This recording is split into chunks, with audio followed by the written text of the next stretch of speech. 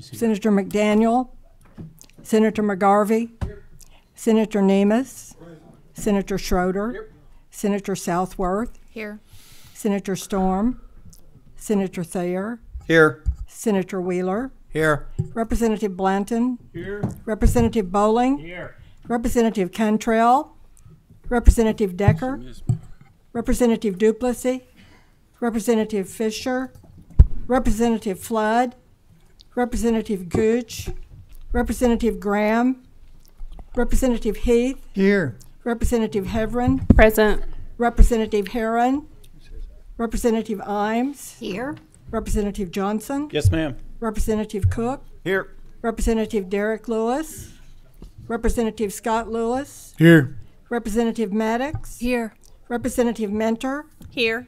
Representative Moser, Representative Nemes, Here. Representative Scott, Representative Smith, Here. Representative Stevenson, Representative Tate, Representative Tipton, Here. Representative Upchurch, Here. Representative Weber, Here.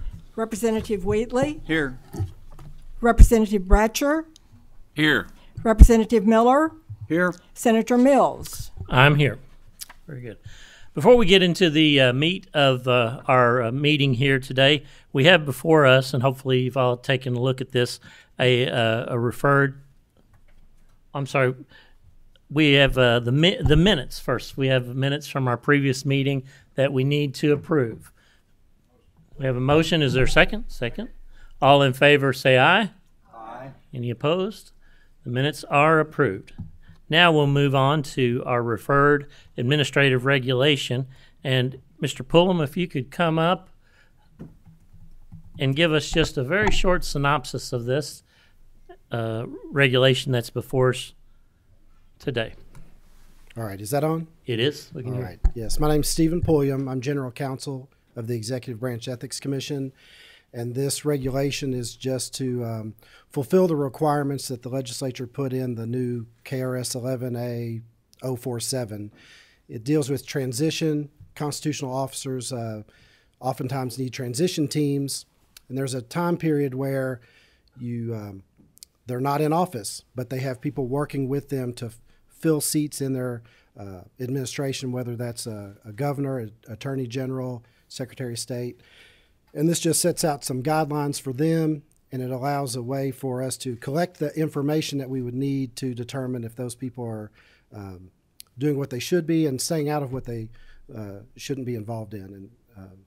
But I think the regulation looks good. LRC staff has been amazing in helping us get it to you in this form. So if you have any questions. Any questions from our committee for Mr. Pullum? All right, sir. Thank you so much. All right. Thank you all very much. All righty. We'll move on to kind of the meat of our meeting. And next up is the representatives from Secretary of State's office and the Board of Elections. And I'll let the ladies take their seat and introduce themselves.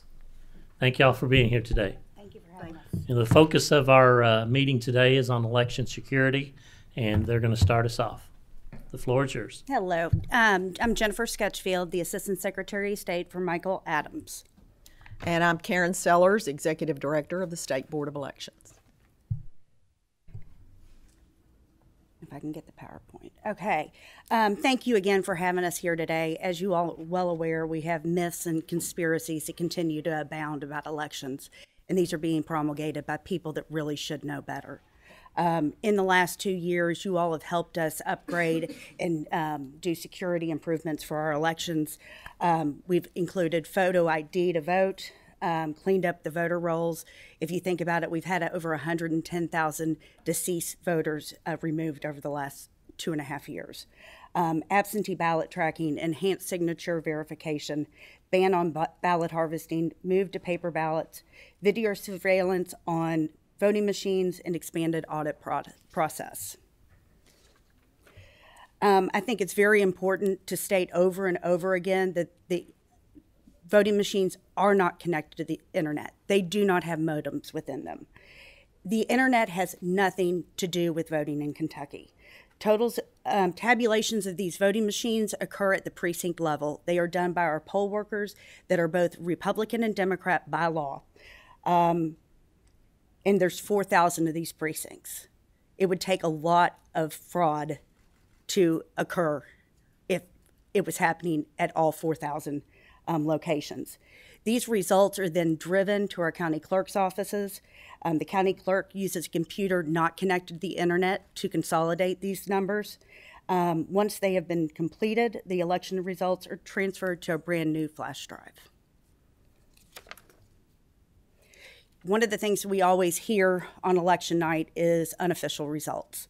The reality is the official results are the only ones used to certify the elections. The deviations from election night reporting and official certification are extremely rare. I think the only instance that I know of that unofficial results were different than the official results is when we had a write-in in 2018. And the write-ins don't appear on the unofficial results. If you think about it this way, how many of us stay up at night on election night and watch the results come in? Unofficial results really are just for our entertainment. It is for us to get that instant gratification. And I think we really need to think about it that way. Hand counting is not the most secure way to count ballots. Our Constitution was amended in the 1940s in order to update and be able to use machines to count. The use of the machines expedites election results. You won't have results for weeks. Machines go through accuracy and logic testing before every election. And I don't think everybody understands that testing, they have to be perfect. Our vendors will discuss this as they come up and talk to you as well. Using the machine to count the vote also combats fraud. After switching to the machine count in the 1940s, both the Courier-Journal and the Herald-Leader reported on the benefits of using the machines. You get the expedited results, the secrecy of the ballot is secured, it combats fraud, and it has a precise counter that we can be able to determine how many ballots went in and how many ballots were given out. You cannot stuff these ballot boxes. And mention voting machines tested for accuracy. Every one of our county clerk's office has an accuracy board that meets before the election to make sure and certify the voting machines are ready to be used in the election. These county board of elections are comprised of Republicans, Democrats. It's bipartisan the way it should be. There's many safeguards that they use documenting the chain of custody. You can read it there. I'm not going to read it to you. But there are checks and balances in place to ensure that our elections are secure. Does Kentucky use paper ballots? By 2024, because of you all, we will have paper ballots statewide. Right now, we have very few counties that have not converted to paper ballots. Federal funds from HAVA, as well as $25 million that you all allocated, counties will be up to date and ready to go by 2024. Another thing that you all did is expand the audit process. Obviously, Kentucky has always had audits, but it was a randomized audit process done by the Attorney General.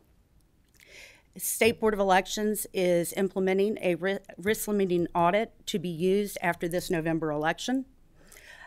This will give a not random, I guess, but apolitically, it will take a look and make sure that the results that we report by a percentage are correct. This allows us to expand it if we find there are any deviations.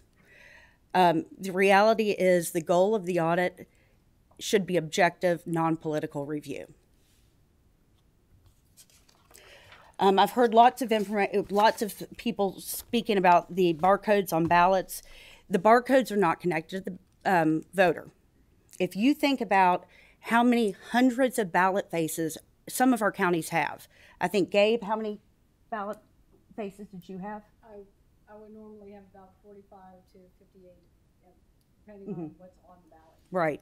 So, you have multiple ballots. You have some precincts that are going to have multiple ballot faces in that precinct. These barcodes just tell that scanner which races they're voting on. Without the barcodes, the counties would need separate machines for each ballot face. And I don't think we have the money to be able to support that. Again, I think our vendors will go over it in their testimony in a little bit. Our voting systems are designed to protect against tampering. They have rules that they follow when they're stored. They have rules that they follow for transportation and voting. They have physical and system access controls, lockable doors, tamper evidence seals, and access codes.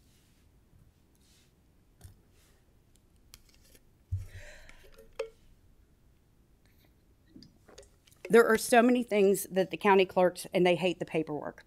They're probably nodding behind me right now. But there are so many things that they have to do after every election, before every election, during every election, in order to maintain the integrity of the ballot. They know the number of ballots that have been given out. They have to complete an accounting of all the ballots used. They send to the State Board of Elections the certification of the official counting and record of election totals. This is signed by the Republican, the Democratic member, the county clerk, and the county sheriff. I think we've got a bipartisan group together on this. Precinct election sheriff's post-election report, this goes to the grand jury and to the county clerk. All voter assistance forms are provided to the grand jury. All oath of voter forms are provided to the Commonwealth Attorney. The list of voters issued absentee ballots goes to the State Board of Elections. The grand totals report, State Board of Elections. Rejected absentee and reasons is sent to the State Board of Elections. And finally, the County Board of Election post-election report is sent to the grand jury and the State Board of Elections. We have the safeguards in place. Our voting machines certified. More and more and more, yes. It's a two-part, actually it's really a three-part process. You have the Election Assistance Commission that does a national certification of any election equipment that is to be used. Then the State Board of Elections, when a vendor comes to them, they do their own certification. I need to remind you that both the EAC and the State Board of Elections are bipartisan boards. Currently, Kentucky has ES&S, Hart InterCivic, and Microvote. Microvote is currently not being used, so that's why you only have Hart and ES&S here. But the third part is each county legislative body purchases the machines. They go through RFP processes. They go through their own checks and balances. So we have 3 levels of people taking a look at these machines to make sure that they are exactly what they want. EAC, in order to certify a system, it has to have 1.5 million votes without error. Finally, when you want election information, who do you want to go to? The reality is you need to go to an election official. Go to somebody that's been a poll worker. Go to somebody that has been working as an administrator for elections. Go to somebody that has gone to the testing and accuracy of the voting machines. You've got to trust the trusted source. Thank you.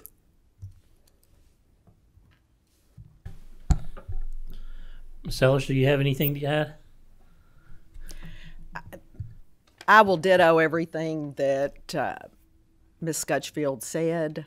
The one thing I would like to add about the testing for accuracy, that is a public, it is notified public. Anyone can come and observe the machines being tested for accuracy. I know the clerks well publicize it.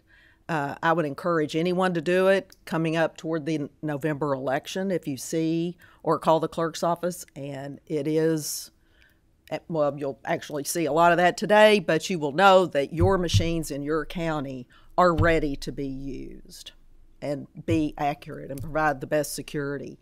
I will add, too, as well, if Ms. Scutchfield doesn't mind, we have 11 counties that are not upgraded yet. So we have upgraded almost all of 120 counties.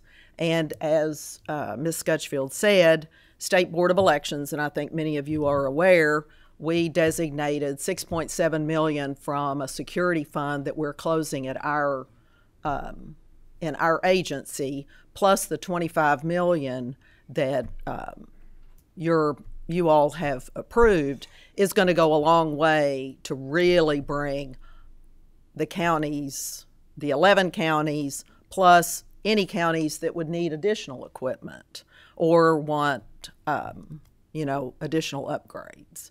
So again, we are very appreciative for that opportunity to make sure our counties can provide the most secure election possible for Kentucky. Very good. We're going to take some questions, about 15 minutes of questions, and then we'll pause out of respect. We're going to make sure that our vendors that are here have enough time as well. But we've got several questions lining up, and we'll take a few of these to begin with. Co-Chair Bratcher has a question. Thank you, sir. Ms. Scutchfield, Scutchfield, I'm sorry. I really enjoy your presentation, and I agree with all of it, basically. But I got to tell you, when you started it off with people should know better than ask these questions, that didn't settle good with me. Because I just want to tell you, there are a lot of things out there that are not settled as you might say they are. Because I can go to 10 different election lawyers on something, let's say qualifications for a candidate, and I'll get 10 different answers. And then you got active judges out there that are just making up law on the bench constantly. So let's don't come in with the attitude. This is a panel of the people of Kentucky, representatives. You're basically talking to the people of Kentucky. So let's please just don't, and this sounds harsh, but don't take it that way. It's just, this is for all of us, including myself. Let's don't get so arrogant that we can't ask questions, because that's what we're here for. And once again, I agree with you on that. I think our systems are very safe and secure, and I've looked at it from all the questions. So if you want to respond, if the chairman will allow you, I can see you want to respond to that.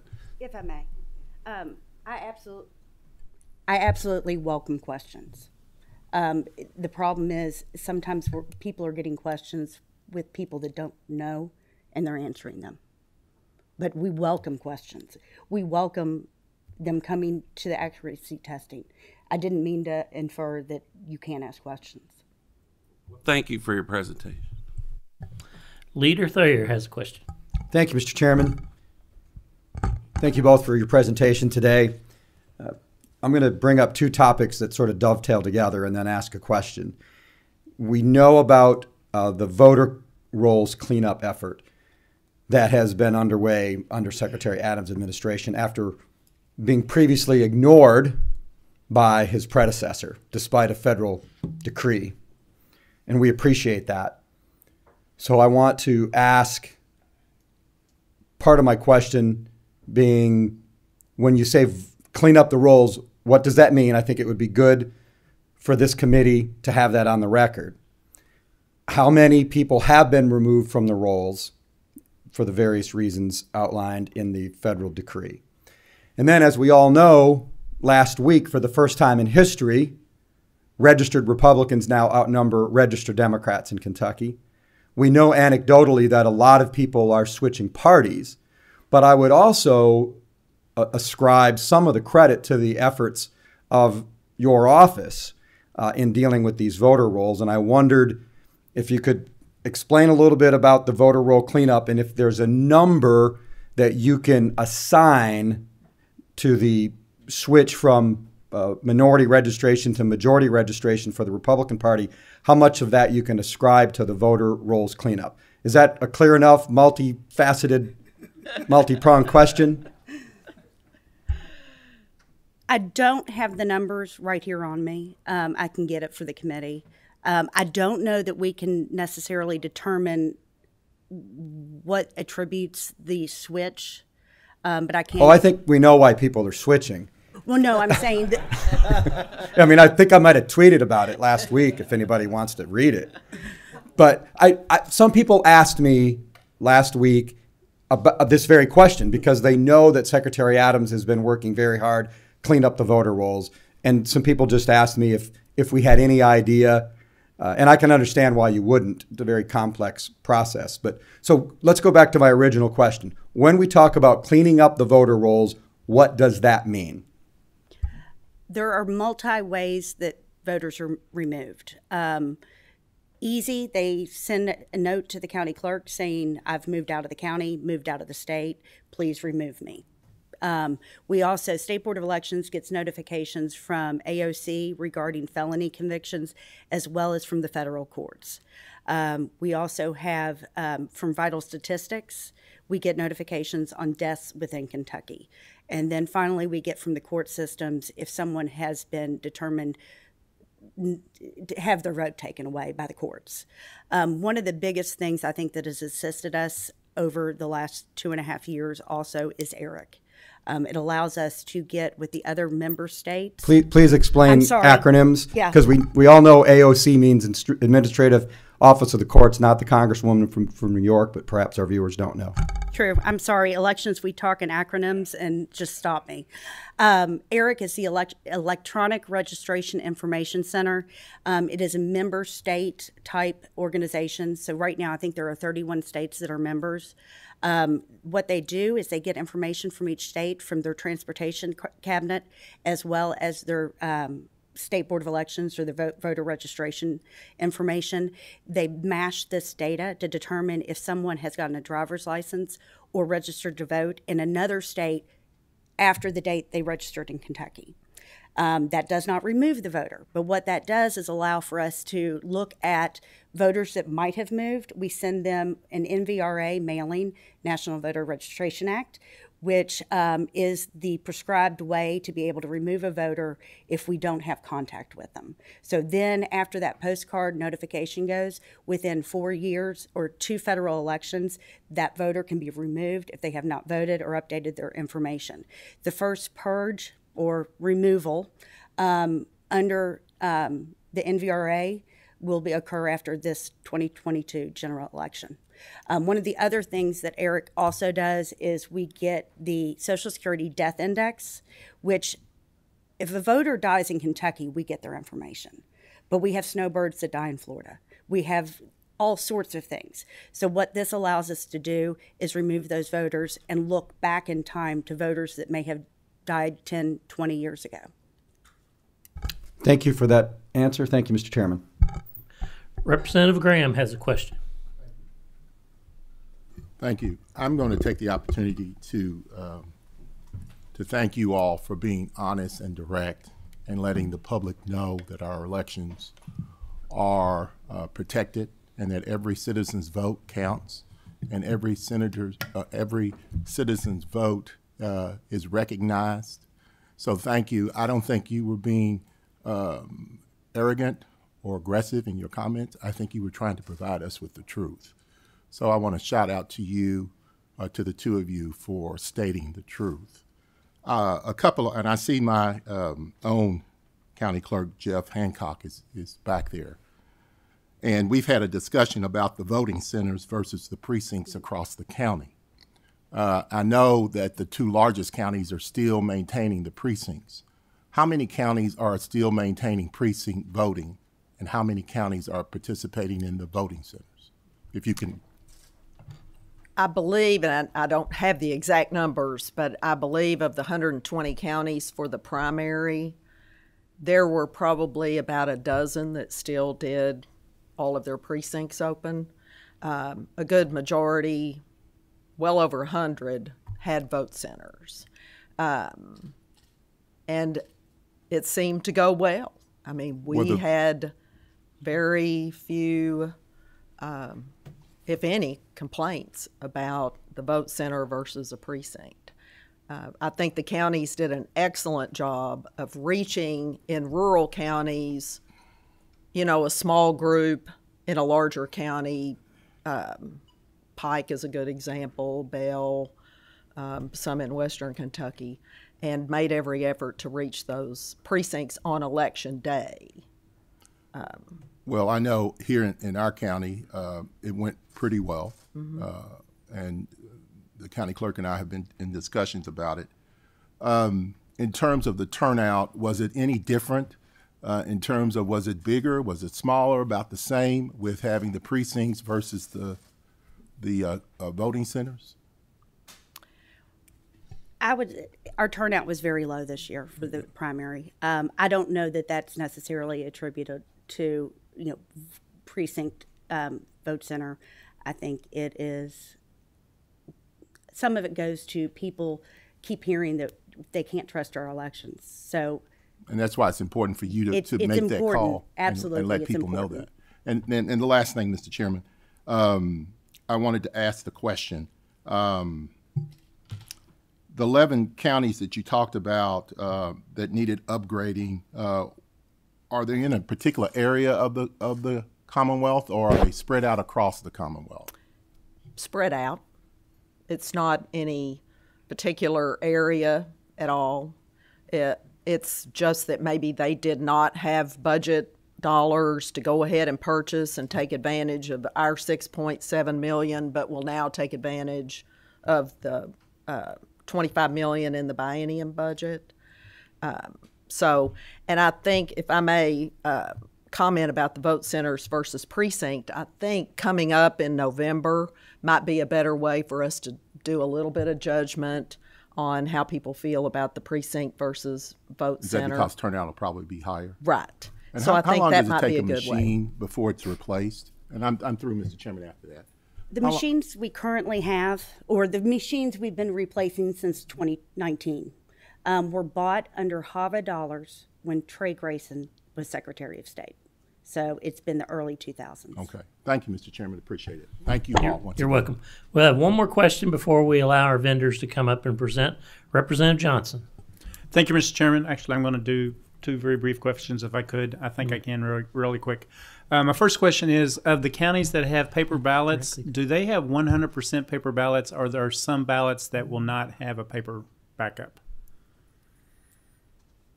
I believe the only issues we have right now with not having paper ballots are our ADA accessible machines, and that is what we're pushing for replacement of right now.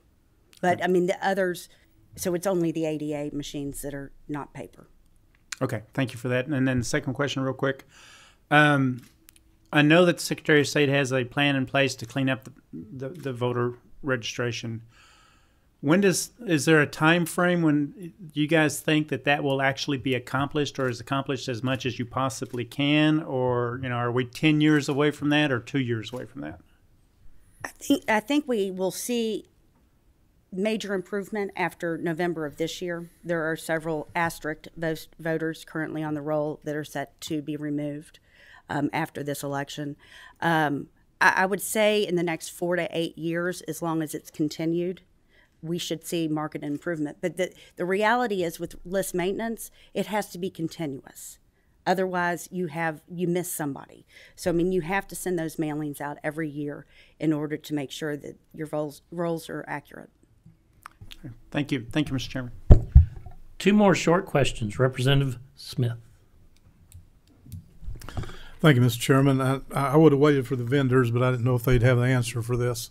Real quick, the portal. It's opened 45 days prior to the final election day. This portal can be accessed by the clerk's office, or an individual voter. Is that correct? Yes. Okay, we'll go real fast with this so I Okay. can get the answer. So if I'm voting 45 days before the election day, I can call the clerk, give them my information, they mail me the ballot. I take the ballot, vote it, and put it in a drop box. 45 days, 44 days, 43, all the way up to election day. You have the drop boxes that you drop this in. So this is still in effect. Yes, sir. Okay. So, pardon? Right. That's strictly absentee, correct. Okay, then let's go back real quick, Mr. Chairman. Yes. I just need this clarified. Sure. We talk about harvesting. Absolutely. So you're telling me that I can't get on my phone 45, 44 days before the election, fill out the information in the portal, and the ballot not be mailed to me? Yes, It will be mailed to you. Yes. Okay. With an excuse, the portal Okay, does we give a outline list these. of excuses, and I can find one that I want to use. Yes. The ballot's going to be mailed to me when I fill out my information on the portal.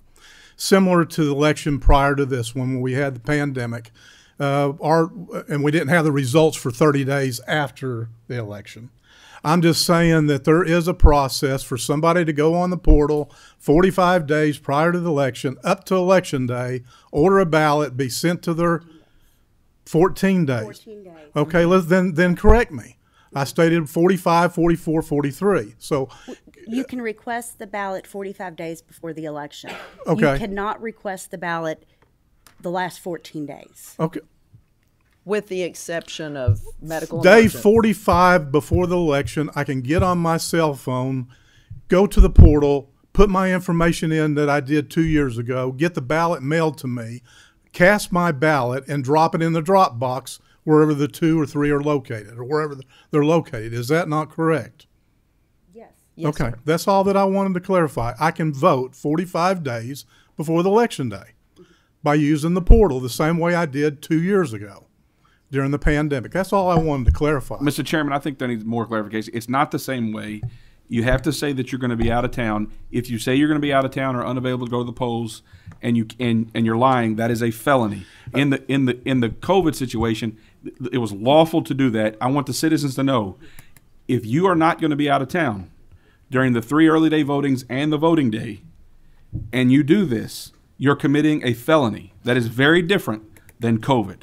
So is that correct? In all due respect, Representative Nemus and Mr. Chairman, what I'm trying to point out is there's a process other than absentee voting that you get mailed an application, fill out, mail it back. They mail you the form, the voting ballot.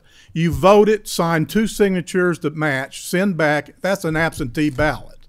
What I'm talking about is a prior way that we have access to in a portal to vote a ballot. That's not the same as an absentee ballot. So I want to clarify there's 2 methods of early voting other than the 3 machines. One of them is you get on the portal and you fill out the information and the clerk's office mails you the ballot. Sir, that is just for absentee ballots. It is just for excused So, absentee. okay, so you're saying there's not an absentee ballot that they mail you an application for? Not anymore. Not anymore. That's gone. The portal takes the place of that application.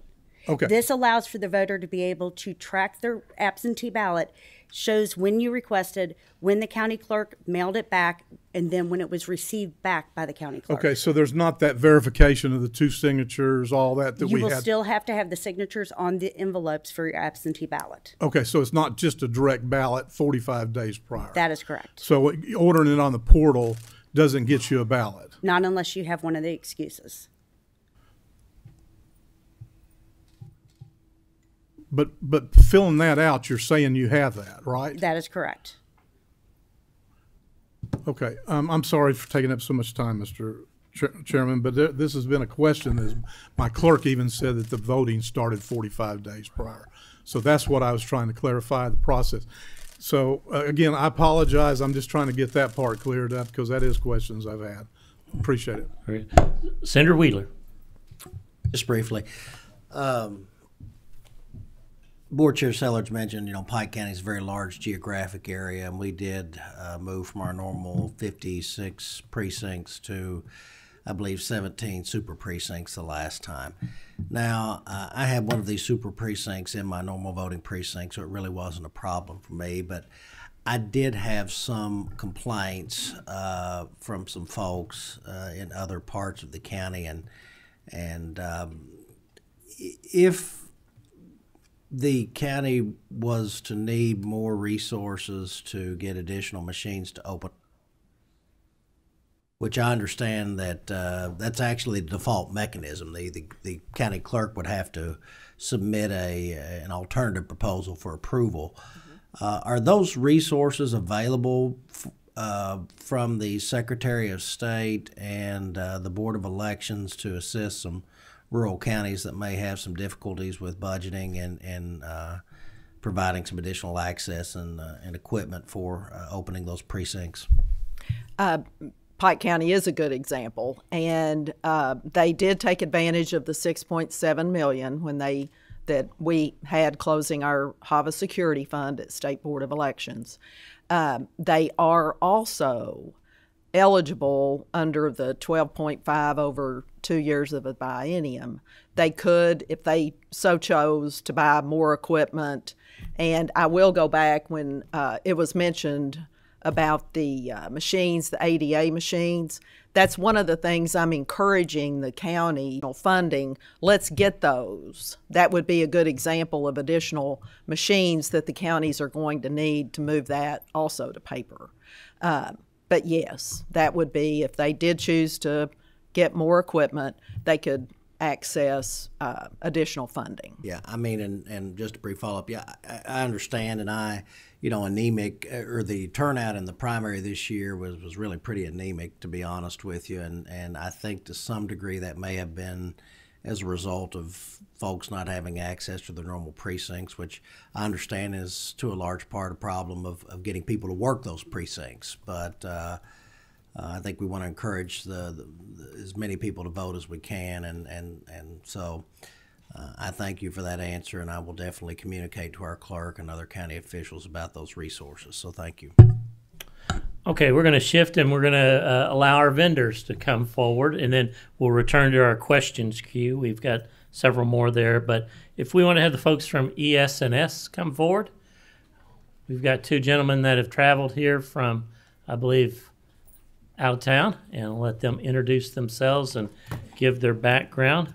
And gentlemen, we're obviously, you can hear the type of questions that we have. We're very concerned about election security and how that's handled through your voting equipment. So welcome, and the floor is yours. Thank you so much, Mr. Chairman. Excuse me. My name is Brandon Clifton. I serve as Senior Vice President of Government Affairs with ES&S. Next to me is Tucker O'Mell, an engineer with ES&S.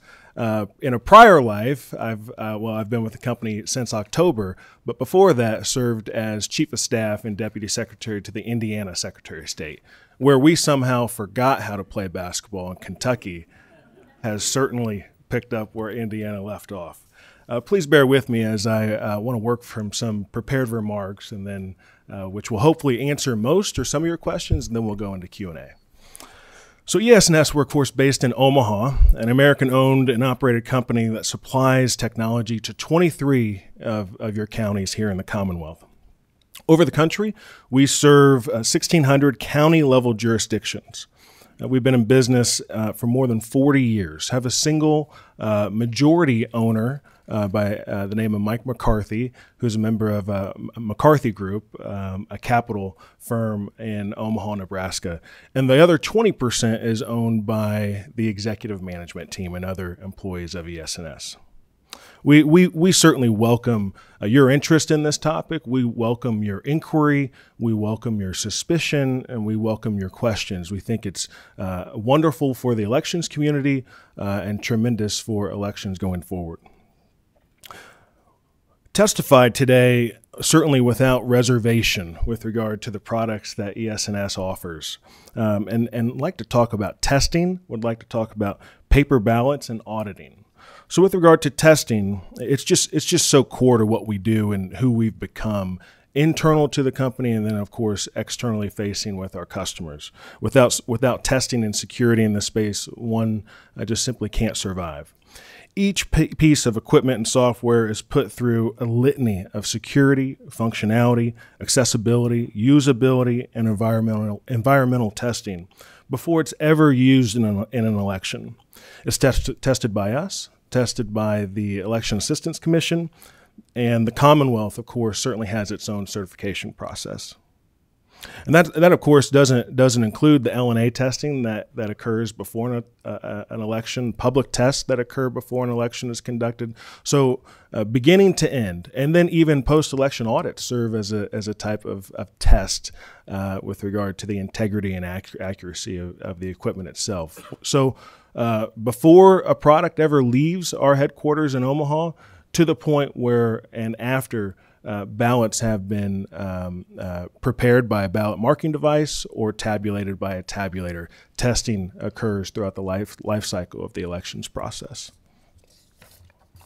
With regard to paper records is, of course, also integral to the success of election integrity and ongoing integrity in this country.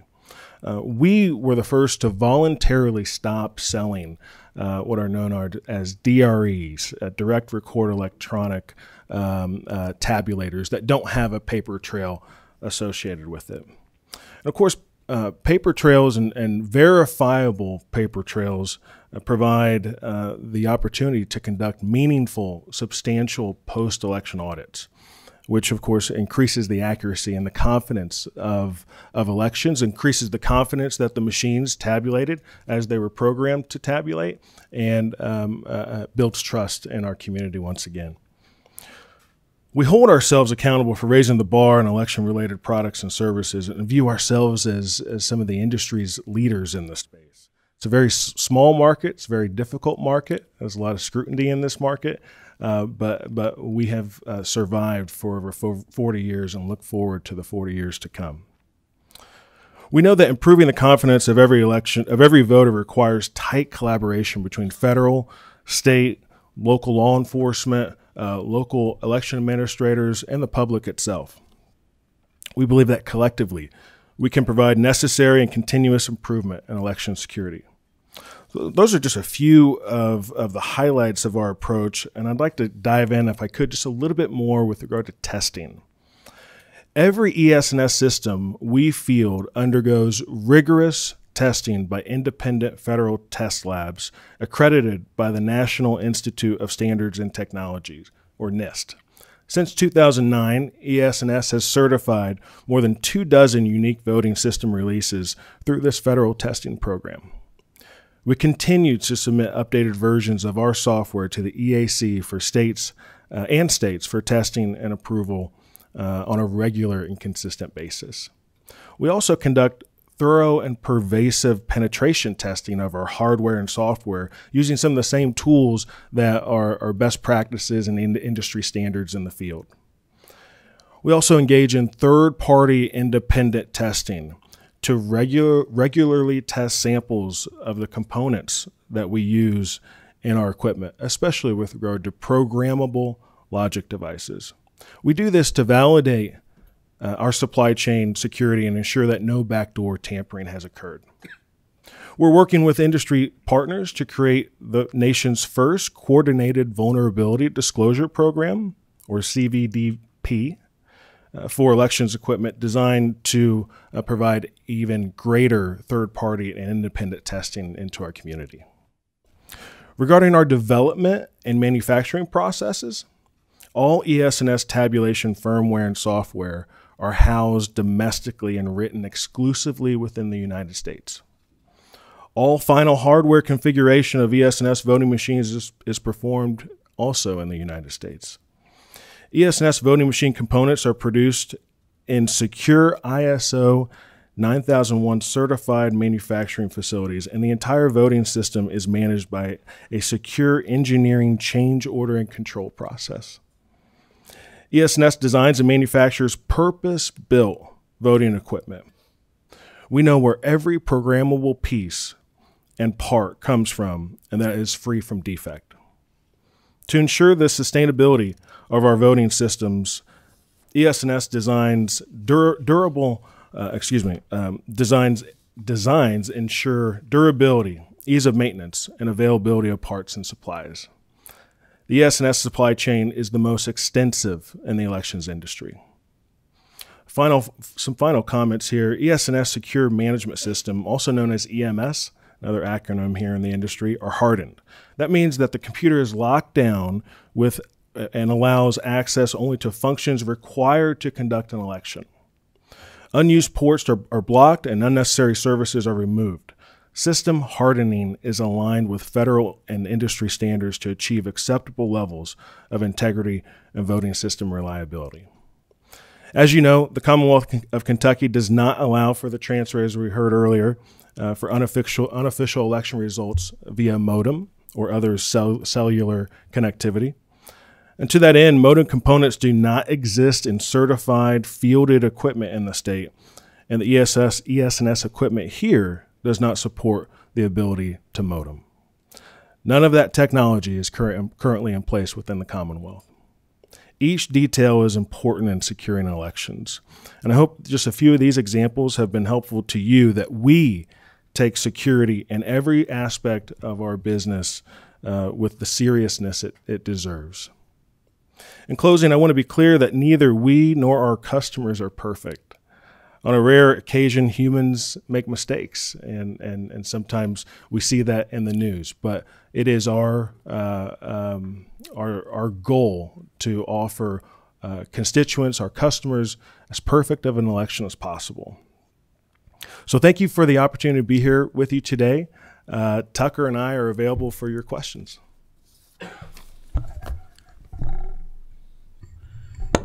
All right. Thank you, Mr. Clifton. I think just a side note for members, they have brought their equipment with them for you to take a look. If you have specific questions after the meeting, I think what we'll do is we'll let the next vendor come forward, and then we'll ask questions as needed by each vendor.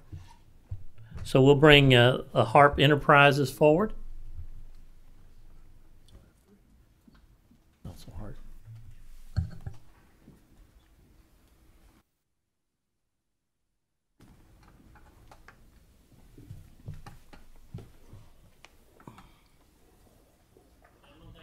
Gentlemen, thank you for coming, and the floor is yours. Thank you, Mr. Chairman. My name is Bobby Gantley. I'm the president of HARP Enterprises, and I'll let these gentlemen introduce themselves who are with us today. Ross Robertson, Vice President of Sales for HARP Enterprises. Okay, and watch your mic when you start. You just got to hit the green button. There you go. Ross Robertson, Vice President of Sales for HARP Enterprises. There you go. I'm Stephen Sockwell, Vice President of Corporate Communications for Hart InterCivic. Very good. Thank you. So I want to thank you, Mr. Chairman, for having us here today and members of the committee. HARP Enterprises is celebrating 50 years of being business in the Commonwealth of Kentucky.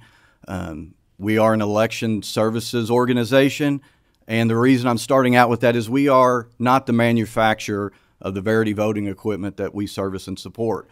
We're the official reseller, and our partner, Hart InterCivic, is the manufacturer. That's why we brought them here from Austin, Texas, to be in front of you all, as well as some of our customers, that this is our partner who we're dealing with, and we are not manufacturing the equipment here in Kentucky. So I'm going to let Stephen start out with our presentation, and I'll follow up.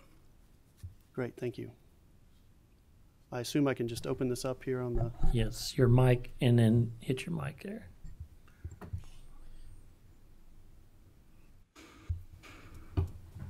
Can everybody see that? Good. Yes.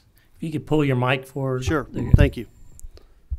So, as I said, I'm Stephen Sockwell. I work at Hart's headquarters in Austin, Texas. I'll tell you a little bit about the company. We are a full-service, end-to-end election technology vendor, and we've been in business for over 100 years. We're focused on elections exclusively. We don't have other parts of our business. This is what we do. It's what we've been doing for a very long time. We support state-level customers, county-level customers, small municipal jurisdictions, kind of the very biggest to the very smallest, and we're very proud of the feedback we receive from our customers, and I'll tell you a little bit more about that in just a second. We have a little bit over 840 customers across 20 states here in the United States. We don't do any business outside of the United States. We're exclusively a U.S. company. We have a very experienced staff in Austin. Many of our employees came from the election space, former election officials, managing operations of elections, and so we put their knowledge to work in how we help service our customers. As I said before, we've been in business a little over 109 years, 840 customers in 20 states, and I also wanted to point out that the product that we're selling through our partnership with HARP in Kentucky is about 5-year-old technology. The question came up earlier, is it old stuff? Is it new stuff? We're proud of the fact that this is relatively fresh technology, and our engineering team is always working to make advancements and enhancements, and those go through the certification process, as you're familiar with by now, so that we can always continue to bring improvements to our customers in the Commonwealth of Kentucky. This is a very popular topic, as you might imagine, so I'm proud to tell you that all of our products are made in the United States. Our primary manufacturing facility is located 2 miles down the road from our headquarters in Austin.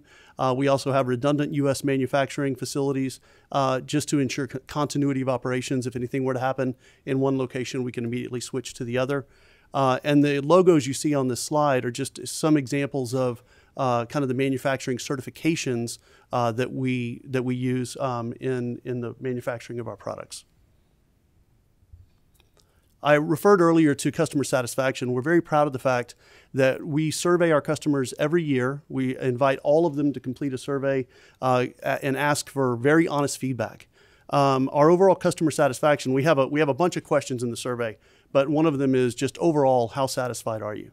And we've had 13 surveys in a row dating back to 2009 with a customer satisfaction of over 90%. So that's kind of where we've set the bar for ourselves, but we continue to try to raise the bar.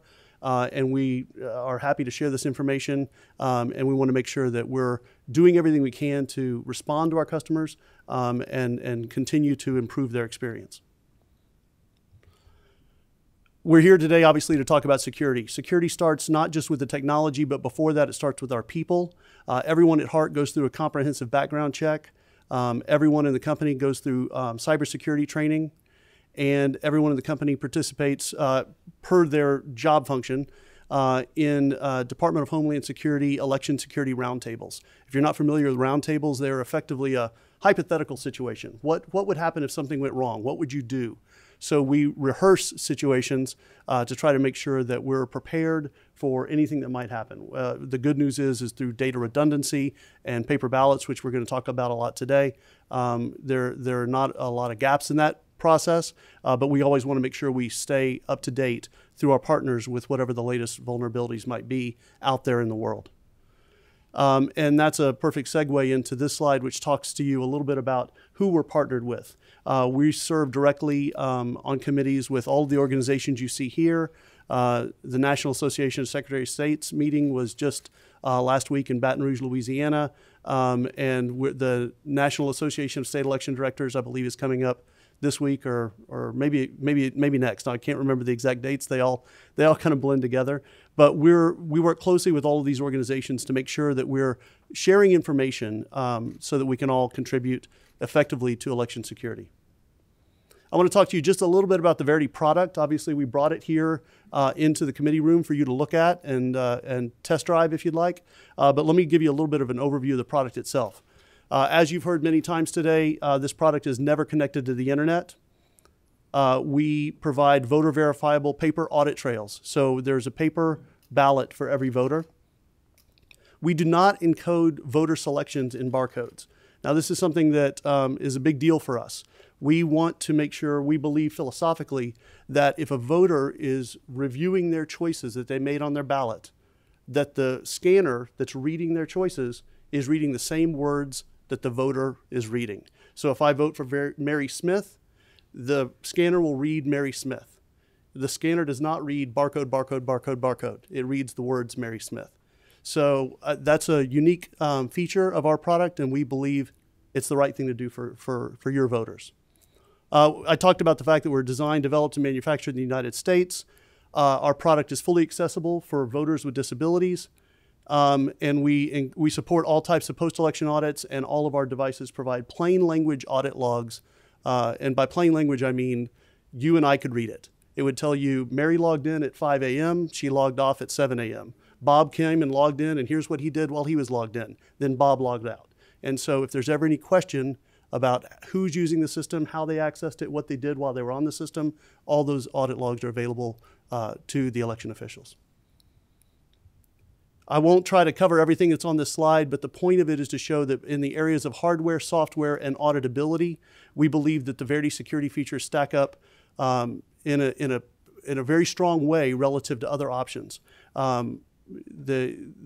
Again, the features that are listed here are some of the ones that you've heard about today. There's also a lot of features on this slide that I'm happy to answer questions about, possibly when the meeting adjourns. But we include all of these features into our systems. We don't want to cut corners in any way, and we don't want to sacrifice election security for an easier manufacturing process or anything like that. I talked earlier about the paper trail, no voter choices and barcodes. Voters who might vote on a bilingual ballot will see their choices in their native language as well as in English. So if a non-English speaking voter is reviewing their ballot, they can review it in language they understand. But if somebody later on is conducting an audit and that person speaks English, the person conducting the audit can see the same ballot in language that they understand. We provide our voters with a full-size ballot. It's an 8.5 by 11 or 8.5 by 14 or 17 or however long it needs to be. Ballot summary, if they use one of our ballot marking devices, because we believe that's just a better voter experience as opposed to a smaller size summary. I want to talk very briefly. I don't mean to treat anybody in here like they don't know what they're doing, but we get a lot of questions about this, so I want to try to walk through this very quickly and very simply. The voting process basically, and I'm not talking about things upstream like voter registration or voter check-in, and I'm not talking about things downstream like election night reporting or anything like that. I'm talking about just the voting experience. And it basically includes providing a ballot to the voter marking the ballot, and the voter scanning the ballot. And when those things happen, then the voter's ready to leave. So in our system, we provide choices to our customers in the Commonwealth of Kentucky. In terms of providing a ballot to the voter, counties can pre-print ballots before the election, or they can print ballots on demand as voters walk into the polling location. Either way, the voter then has to mark a ballot.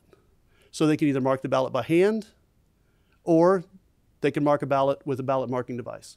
Typically, ballot marking devices are used by voters with disabilities, but certainly any voter could use one as well. Regardless of how you vote, by hand or with a ballot marking device, the ballot then has to go into the scanner. It's those three steps. You give them a ballot, they mark it one way or another, and it goes into the scanner. So you can see our products in the images across the bottom of the screen.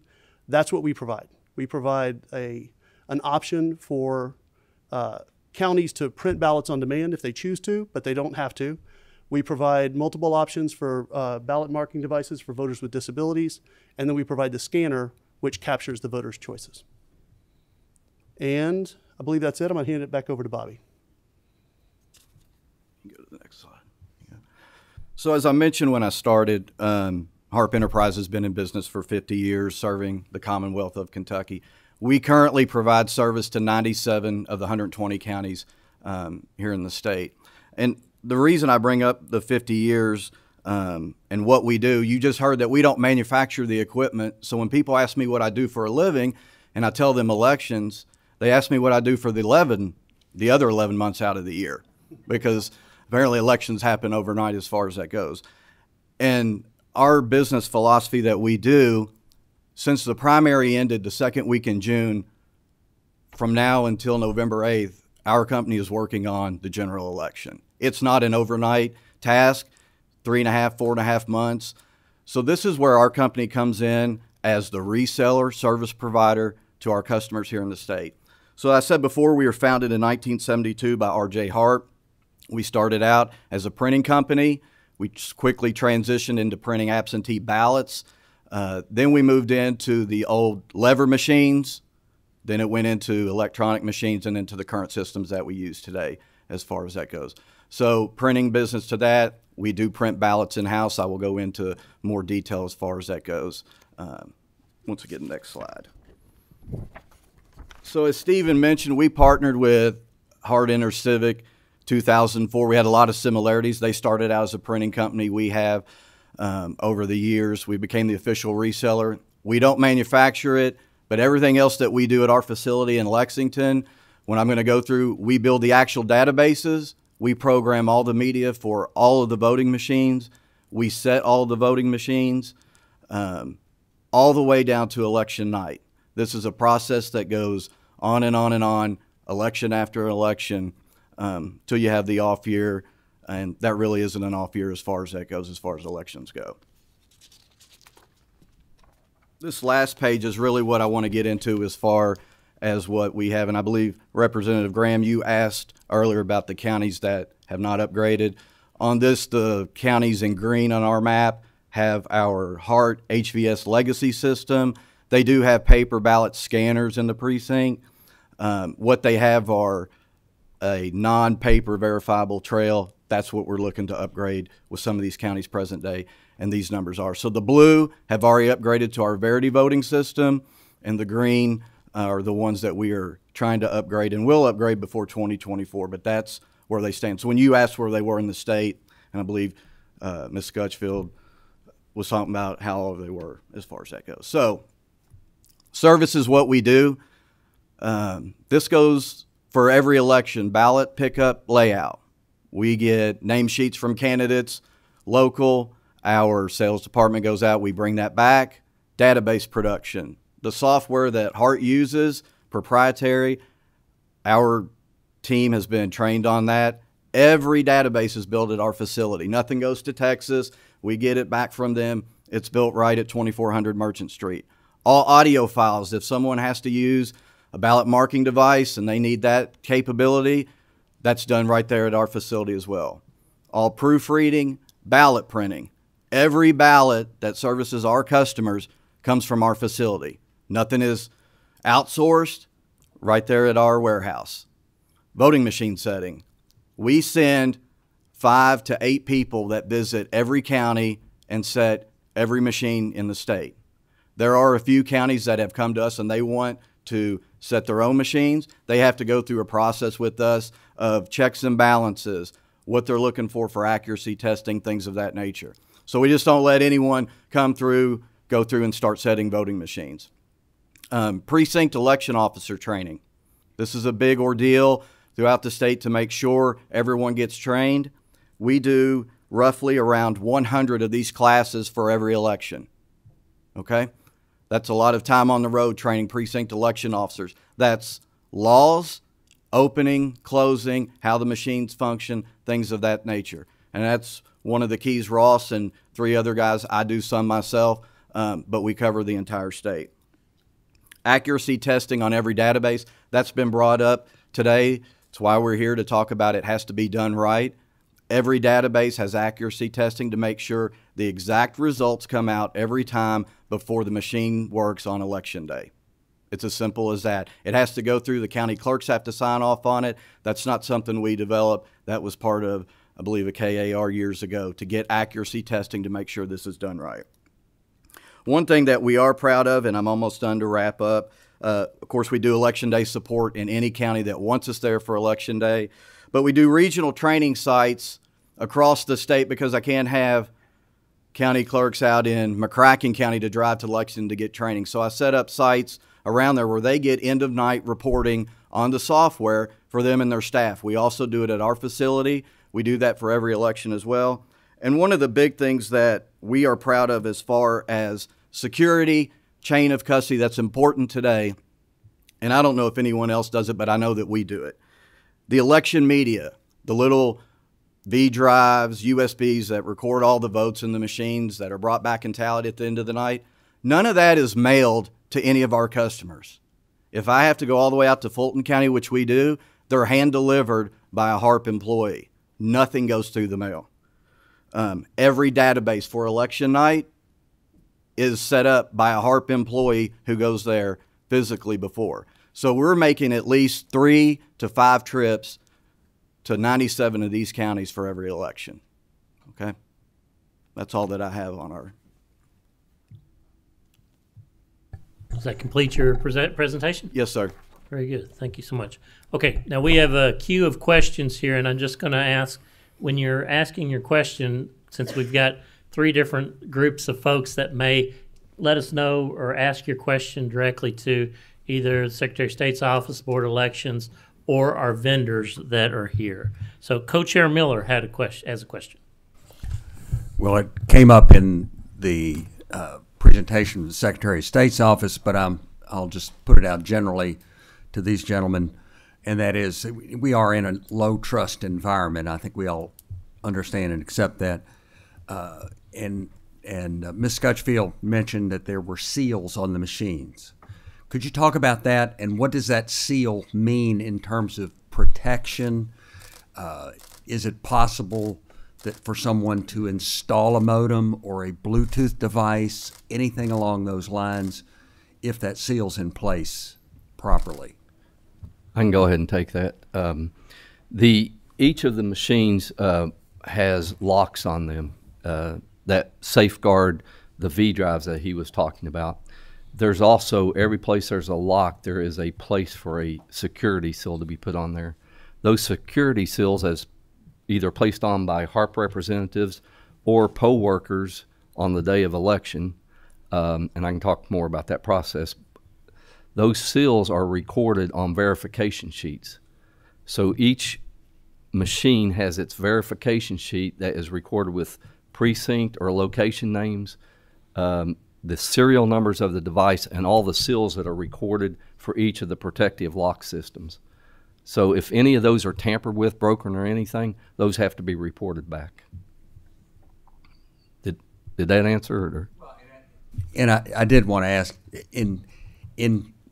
although everybody says they're not connected to the internet, with Yes. Wi-Fi, wireless systems, and Bluetooth, I just want to make sure, and I want to hear it from you. How is that possible, and how do you know it's not? First of all, there is no modems or no connectivity to the internet, and there is no way for somebody, if they were even possible through an election, if they were to hook something up to our equipment. We have proprietary USB port in the back that is notched. If they and it's paired differently on the wiring. So if they tried to insert a cable that was a USB cable, one, it wouldn't fit, and two, if they were able to get it in there, we have what's called a kiosk mode on our equipment, and it's a protective thing. So if it looks at anything coming new into that machine, the first thing it does, and I don't want to get real technical, but there's hash files on the machine. It's looking for matching hash files, and if these do not match, it will shut itself down. It shuts itself down purposely to make sure nothing is tampered with the equipment, no malware or any of that can be placed on the machine. Okay, thank you. Could I, before I go to the next question, the ES&S engineer that was here would you like to real quickly address that on your equipment as well?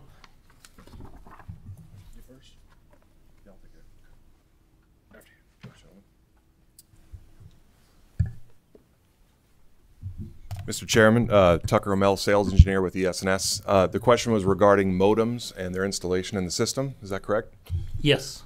First of all, ES&S products in the Commonwealth do not have installed modems, and very similar to the HARP and HART gentlemen, if somebody attempted to install a physical modem into the machine, just know that their physical security of the machine is paramount, and so that's why we provide over a dozen opportunities for numbered seals and tape seals.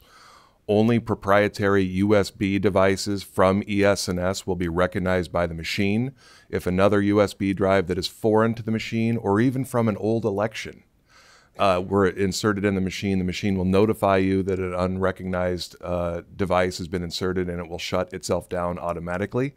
And that attempt to insert something is also captured in the audit log, which is a minute-by-minute, step-by-step record of every single action that was taken on the machine for the duration of the election. And that includes pre-election testing all the way through when the final ballot is cast. Likewise, our machines have the ability to capture a hash value of all the computer code that is loaded on that system. Okay, a hash value is basically a computer summary of this is every bit and byte that's on this machine. It summarizes it into a string of letters and numbers, okay? And the EAC also captures that hash value when they certify that exact firmware.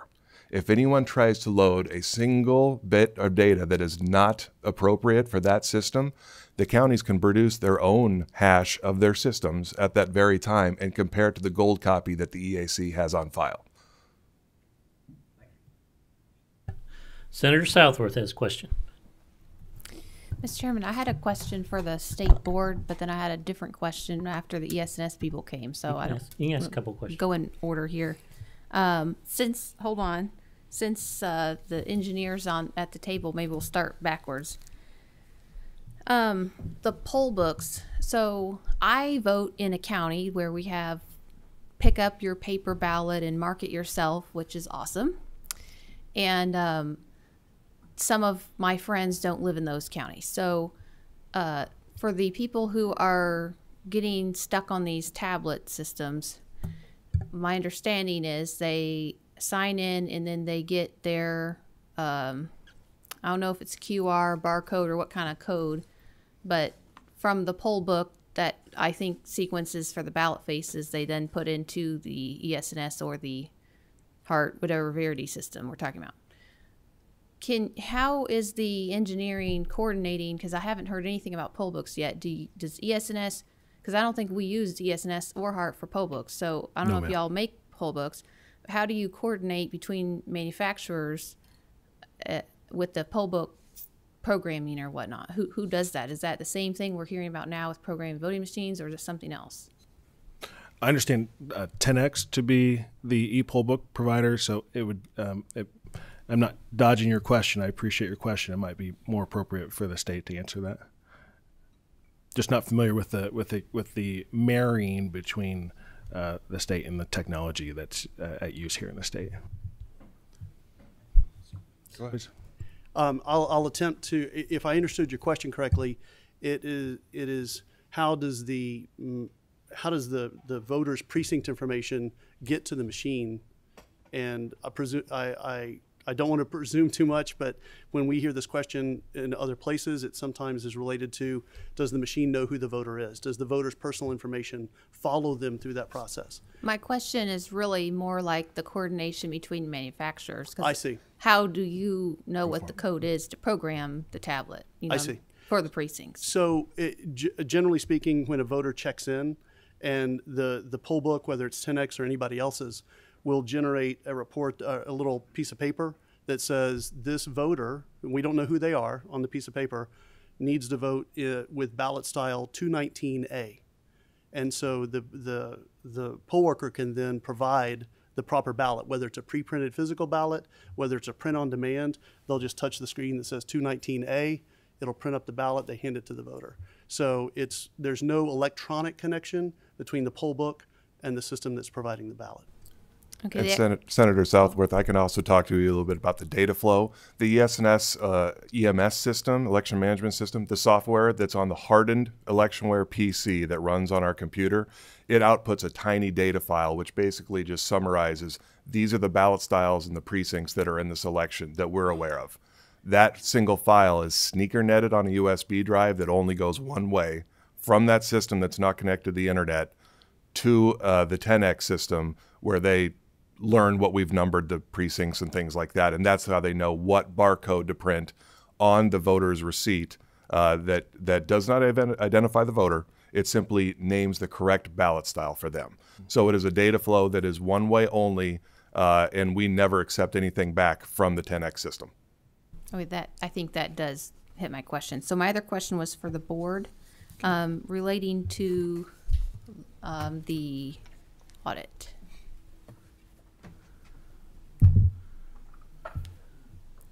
Yes, ma'am. So the slide you shared about the expanded audit process said the risk limiting audit needed to be done randomly and apolitically, and then you corrected yourself and said, well, not really exactly randomly. And earlier this year when I was working on this audit situation, it came to the surface that you all were looking at maybe adopting a Colorado model.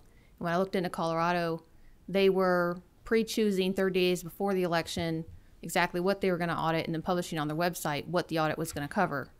And I felt like that wasn't a random selection and it was not safe or secure in any way, shape, or form. So since we passed the risk limiting audit legislation last year and went into effect over a year ago, we're just now starting the risk limiting audit. Can you say, what do you mean by not random?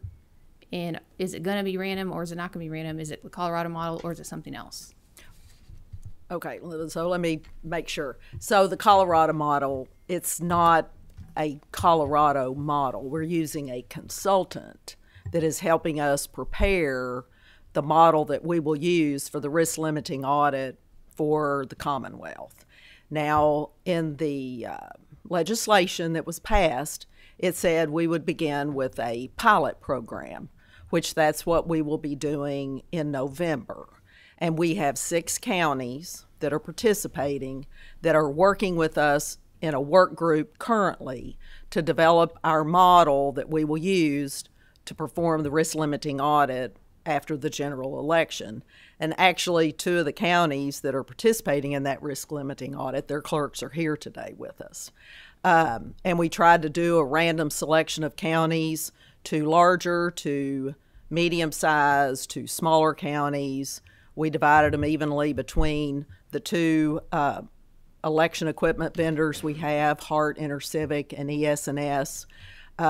All of that group is working with us, Secretary of State's office, State Board of Elections, the 6 counties that are chosen to be part of the pilot program. We have representatives from Hart InterCivic, HARP Enterprises, and ES&S, and their technical groups are working with us as we develop the model for risk limiting audit to perform in November. And if I'm not mistaken, if I'm not speaking out of turn, I believe that we have approached Senator Mills about doing a report for this committee later in this year to provide a little bit better update as we complete the process and be ready for it. Thank you. Final comment, Mr. Chairman. Yes. I have a constituent that texted me and asked me to share this, and it's certainly not the first time I've said something similar. A lot of concerns about vulnerable election machines. They want paper ballots and hand counts at the precinct level. I've spent probably, way over a year of my life dedicated almost entirely to election issues, and I keep finding more and more stuff to look into, so there's no way we're ever going to get up to speed in our meeting. But I just want to register and reiterate one of the things that I think it was maybe ES&S said today was, or maybe it was Hart, that the paper ballots help let's see, I wrote it down. The paper ballots hardly allow any kind of, it just closes a lot of gaps with a lot of questions. But the only reason the paper ballots close a lot of gaps with questions is when we use them. And this risk limiting audit is obviously very extremely limited use of the paper ballots, and unfortunately leaves 114 counties wide open, knowing they're not going to be checked, and that's a concern. So if we could speed along the process of actually using the process that we're paying millions of dollars to upgrade systems for, I think that would go a long ways in improving this. Thank you. Thank you. I'm going to draw a line on questions. We have 5 people in the queue, and we're going to ask those questions, and then any other questions we may get to staff, and we'll pass them to the board or the Secretary of State for answers. Representative Blanton. I have a very simple question. Going back to the last slide by Harp here, you got the blue, the green, you explain, but could you explain to us what the white counties are? The white counties are ES&S. Okay. Thank you. Okay. Representative Tipton. Thank you, Mr. Chairman. I want to thank everybody who has been here today. I spent quite a bit of time in the last 12, 15 months talking about elections and election security. So this is something that I'm very familiar with. I actually, last year, myself and a couple of our colleagues had the opportunity to go to Lexington to HARP. I appreciate that invitation, and we were able to actually sit down and have a lot of one-on-one about how the machines work, about how the seals work, and I think if the general public could see that, they would feel a lot more secure. in knowing this, and I appreciate it. I would encourage my colleagues today to visit with our vendors here and talk to them and ask questions about this. I know there's a lot of discussion about machine count versus hand count. Last year at NCSL in Tampa, I had a chance to go visit the election headquarters in Tampa, fourth largest county in Florida. Now, Florida's never had any issues with elections. So let's just say they've made a lot of changes since 2000. And they've really focused on their elections and how they conduct their elections. And in Tampa, what I found interesting, and they use the ES&S system. That is their certified system. But they also have a second tabulating system. So actually the votes are counted twice. And they compare system to system. And they say they come on spot on, 100%. They have no variation there between those two systems. So I just wanted to make that point. One thing we haven't talked about is the devices are taken out of the machines. Could the vendors just explain to the committee and to the general public a little bit about the process when that it's not thumb drive, the little card that comes out, how and what goes in it and what's included, all the way up to the tabulating computer and how that works? Could you all want to? Because I think, and of course, the tabulating computers in Kentucky are not connected to the internet too. Let's make that point clear. But just talk a little bit about the security in that and how that process takes place. Happy to. Representative Tipton, again, my name is Tucker O'Mell, sales engineer with the S&S. The USB drives that we use in our system are manufactured by a company in the United States, and they manufacture a specific model with a specific vendor ID programmed on them, specific to ES&S. They're the only USB devices that will be recognized by any machine in our product family. Okay, what is on that stick? First of all, every single thing that is on the stick, I want to point this out, is encrypted using AES 256-bit encryption. You can look this up. I will not end this meeting with you all snoring by explaining exactly what that means, but it is basically the world standard for encryption. What is included on that machine is the results, the tabulated results, a cast vote record for every single ballot that was inserted, meaning that every single ballot that's inserted has an individual tally in an individual file just for that single ballot. It also contains a ballot image, which is a picture, a digital picture of the front and back of every single ballot, as well as the encrypted audit log, which is every single action taken during that day. At the end of the election, all of that is encrypted and also digitally signed. Every single cast vote record and image has its own digital signature. I'll let you look that up in your free time if you'd like, but that's the data that's captured on the stick. Did that answer the question? Now, when this goes to the machine, to the county clerks where the votes are actually counted, what's the process in that in the tabulation computer? In the tabulation computer, so our system, known as Electionware, it knows of every single stick, every single encrypted little bundle it put on a stick. Those are all, it tracks every single one of those sticks.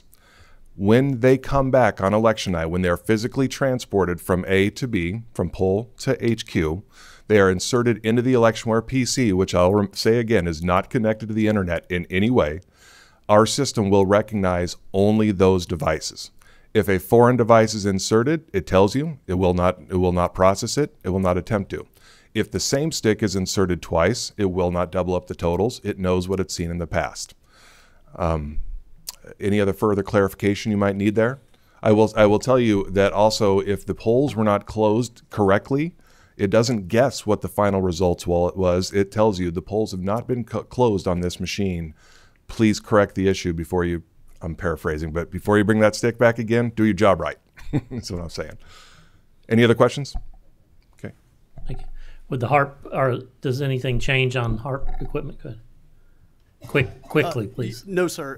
The short answer is the answer is very similar. The only thing I would add is a couple things. One, there is redundant memory on the device itself that is separate from the removable drive. So if the removable drive gets lost, you can create a replacement for it. The system is smart enough to know whether it's looking at an original or looking at a replacement. So you can't count an original and then count a replacement also. It won't allow that. And a lot of the technology that my colleague just described is required by the federal and Commonwealth level certification process. So we, as the regulators continue to raise the bar, we will continue to make sure all that security is built in. Representative Nemus. Thank you, Mr. Chairman. My question is for, I don't know if it's for Ms. Sellers or Ms. Scotchfield, but while they're coming up to the table, I would note that I've practiced election law, and I've had cases, elections fraud cases in civil and criminal courses around Kentucky. I've taken depositions of expert witnesses, taken depositions of members of HARP. Our elections are secure. There's things to improve, but I believe in our elections. I want to also note that contrary to what my friend Senator Southworth's constituent said she wanted, which was hand counting, I would note that in caution I would say that the best friend of a fraudster is hand counting ballots, and so we don't need to be hand counting ballots. That would be the worst thing we could possibly do. Out of all the election law ideas, that's the absolute worst. And I would now. There's nothing wrong with hand counting in an audit process, but hand counting ballots is the absolute worst thing, and would be the best thing. Would be the dream of a cheater. I do want to say one thing, and then I want to ask my question. The one thing I want to say is, you said you haven't heard complaints about precincts. I have a lot. Oh. And I'm very thankful that Bobby Hosklaw, my clerk in Jefferson County, has went back to the precinct area, and we have super centers. That's the way we ought to be going. In another county that I have, we no longer have precincts, and I've heard a lot of complaints about that. And so I think we need to try to encourage our clerks to go to the precinct level, maybe fewer than we had before, to go to the precinct levels, because what you have inevitably is you have voter suppression, not intentional, but a county like Louisville, you're not going to be able to go all over Louisville. And so even if you have a dozen locations, 20 locations, it's not going to be fair to the people who live farther away from the super center. So we need to go back to precincts, and I'm glad Bobby Hosklaw has done that. She deserves a great deal of credit. Here's my question. I bought my house almost a decade ago. I've said this on the record every year. The guy I bought my house from, he's still registered to vote at my house today. He's not voting in my house. He didn't live in my house unless he's a really good hider. But why is he still registered at my house? And when I go walking, as we all do, you'll come up to a house. Senator Southworth and I were just talking about this. You'll come up to a house, and there'll be some Turners there, and Rodriguez's there, and Smith's there. They don't all live there. And so let's use my example. So no hypothetical. This is real. 10627 Glen Eagle Place. There's somebody who's registered in my house that hasn't lived there in 8 years. So I need to know why and how long am I going to have to live with this electoral interloper? I would hope that after this next general election, that person may be removed as part of our NVRA process. Now, one of the things that people, when I was at State Board of Elections, I would get this question too, because we sent out postcards, they'd get returned, or they'd go to someone's house. A voter has to be proactive to remove themselves, or have a court action or something like that.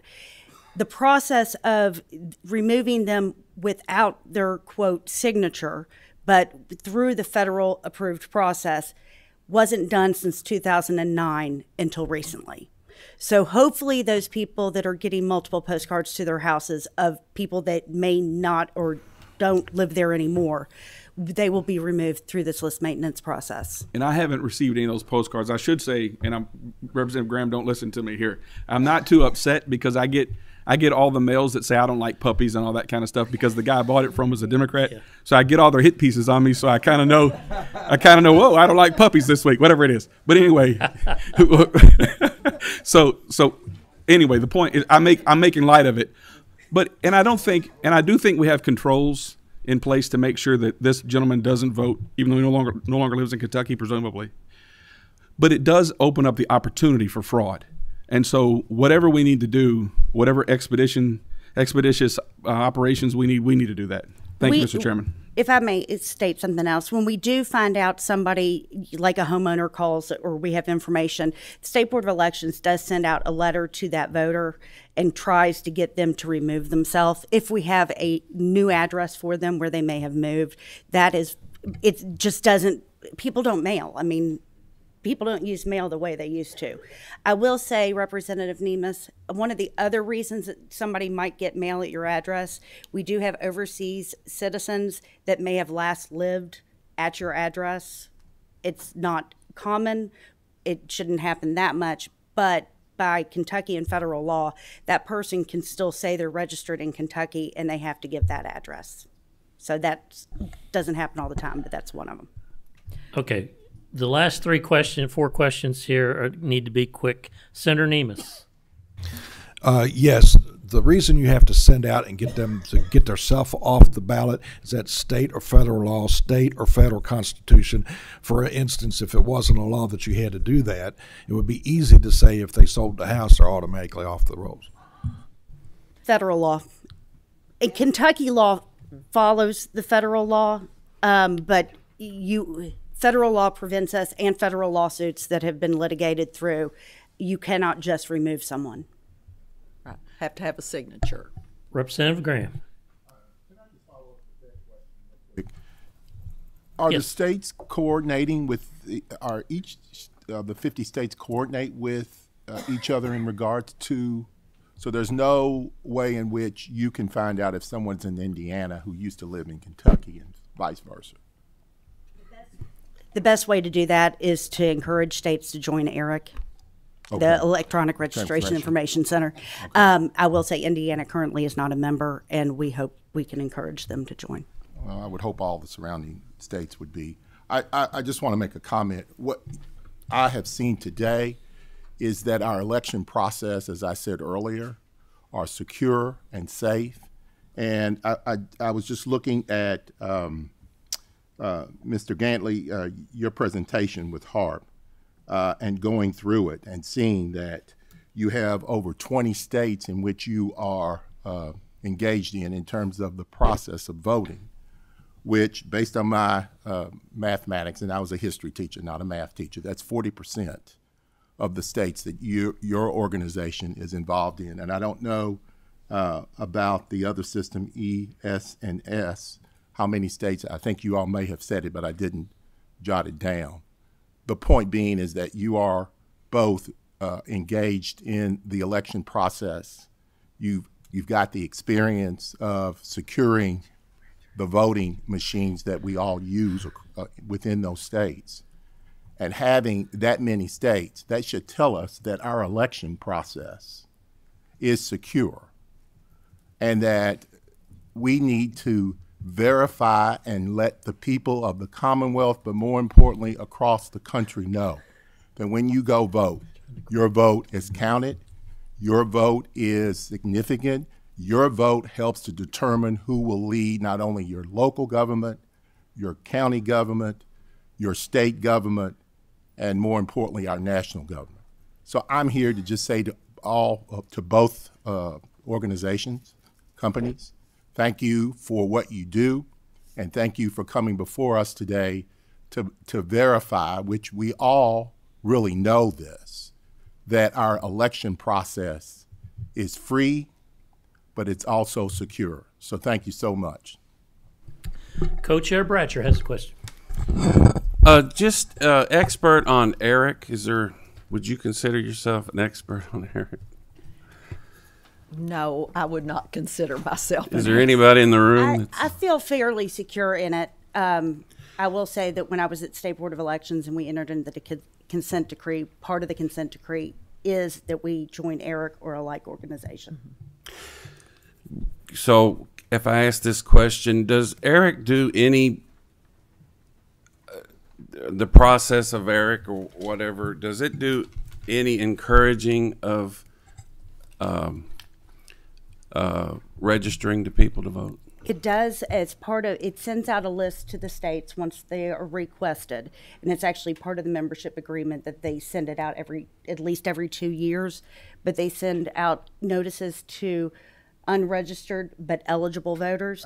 They did, I think a State Board of Elections sent this first one out in 2020, and then they'll send another one out at some point, but it dwindles as after the first one goes off. So they won't send it to the same people. It would be new persons that have come that are now eligible. So and they won't. Why do they do that? You know, I think probably, and this is me with conjecture, I think when Eric was formed, they probably tried to find ways to make both political parties happy. Trey, Trey says yes. Is Trey, do you work for Eric? Or do you speak for him, I should say? No, I didn't know that from back here. Who would we talk to that, oh, go ahead. No, I was in office when Eric was created. Trey Grayson, former secretary. No, I was in office when Eric was created. And so the idea was you get two lists, one of people who might appear to be in your state but don't appear to be registered, people who are registered who don't appear to be in your state, and then the states have to do something with those lists. And that was, the states worked out that agreement to do both clean up the list and also expand the voter franchise. There's an executive director that the states have a board of directors, and they have an executive director, and we could put you in contact with him and he can answer any questions you have about Eric. But the idea is you send a letter or a card or something to the folks who might be eligible to be registered. They don't automatically get registered. Right. And we did send that card out in February. We have deadlines that we meet as a member of Eric, and that particular card went out as our deadline was, I believe, February 16th. And it did go out. Just to be clear, you feel that that's part of your mission is to go out and reach out to people to register? Well, it's part of the Eric membership agreement process. It's part of what we've agreed to do. So, and if I could just do one more, Chair, thanks for your patience. This is my totally different subject. This is my understanding of early reporting. People were complaining that they weren't getting the election results this past election quick enough.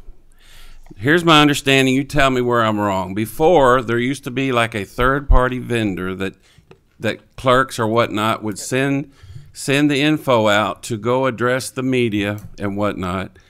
Somebody somewhere screwed it up on the TV screen, reversed like Matt Bevin's situation, I think it was, and that's really kind of what started the whole conspiracy thing. Now, my understanding is that that information that was sent to that vendor was not official in the least. Right. That was not official. And if I may, I will let you know that we no longer contract with that. And that's why our results are so slow, right? Well, I don't. Well, we're hoping it'll be a little faster in November. And the reality is the results that you're seeing on, and there was an AP story today talking about the 2019 governor's race and saying this is a ridiculous statement. This was fat-fingered by somebody that went to Henderson County to get the results off the precinct's doors that switched the numbers. It wasn't somebody got votes taken away. It was fat-fingering. The reality is these news stations, these media stations typically don't get their information from the State Board of Elections election night reporting site. They get it because they have runners that go to every one of these precincts because Kentucky requires the precinct results to be posted on that door. So they're not getting it from us. They're getting it from the doors, and then they're texting it into their newsrooms, and that's how they're getting the results. This isn't... How many people have made a mistake by entering numbers backwards? I mean, well, they can get it quicker by going to the doors of the precinct. Absolutely. I know you're trying to end the meeting, Senator Mills, but I can talk a little bit more about the history of this election night system.